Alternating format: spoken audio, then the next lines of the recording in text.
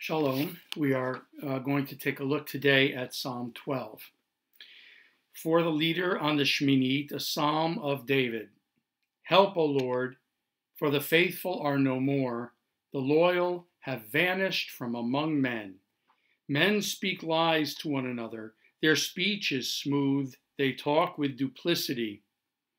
May the Lord cut off all flattering lips, every tongue that speaks arrogance. They say, by our tongues we shall prevail, with lips such as ours, who can be our master? Because of the groans of the plundered, poor, and needy, I will now act, says the Lord. I will give help, he affirms to him. The words of the Lord are pure words, silver purged in an earthen crucible, refined sevenfold. You, O Lord, will keep them, guarding each from this age evermore. On every side, the wicked roam when baseness is exalted among men. I am recording this now during the holiday of Passover. We are now on the fourth day of Passover, and we are continuing to hear news each and every day of an increased number of people infected with COVID-19, an increased number of people who are dying in our country and in our world. We don't know when the curve will be flattened, and we don't know when the peak will arrive. We can only hope that it will be as soon as possible, and we can only hope that our social distancing and sheltering in place, staying at home, and other efforts will bear fruit. But we simply don't know. So the psalmist is, I think, in certain ways, exaggerating the situation around him. He's saying that the faithful are no more. The loyal have vanished from among men. That sounds to me like hyperbole. It must be that there are faithful in the world and in the surroundings of the psalmist, that there are loyal people, that there are good people and righteous people. But it feels to the psalmist as if there are no such people, and therefore he overstates the case. He says, on every side the wicked roam, when baseness is exalted among men. He talks about the idea of baseness and evil as something that is lifted up, while at the same time, the imagery of the psalm seems to imply that while wickedness and baseness prevail, God is somehow asleep at the wheel, that God is somehow taking a nap, lying down and resting while the wicked prevail.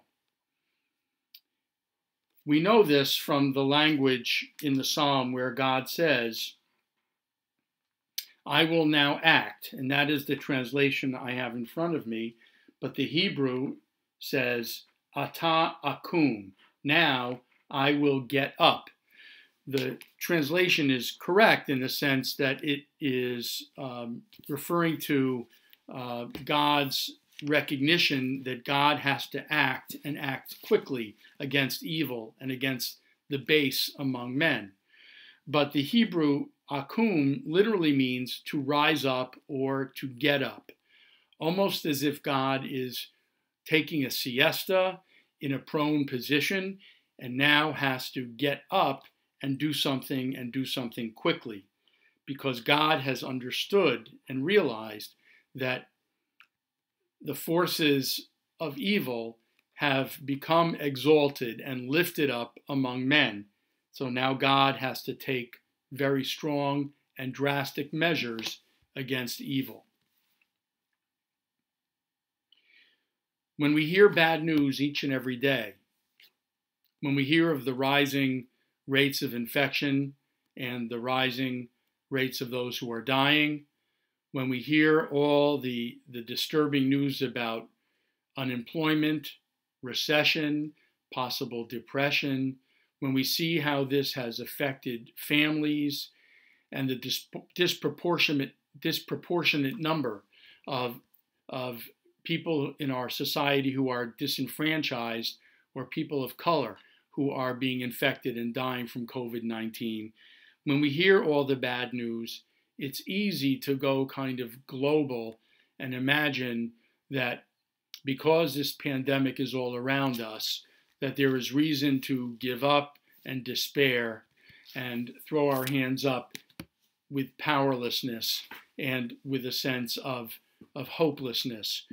Well, it might be easy to do that, but that is really not what we ought to be doing at this time. Just as the psalmist uses hyperbole to imagine that wicked and evil are all around him, he doesn't mention in the psalm that there are rays of light and there is goodness all around him as well. But he does mention that God is, in a sense, getting up and waking up and intervening in order to bring God's presence into the world, to bring deliverance and to bring help. When we catch ourselves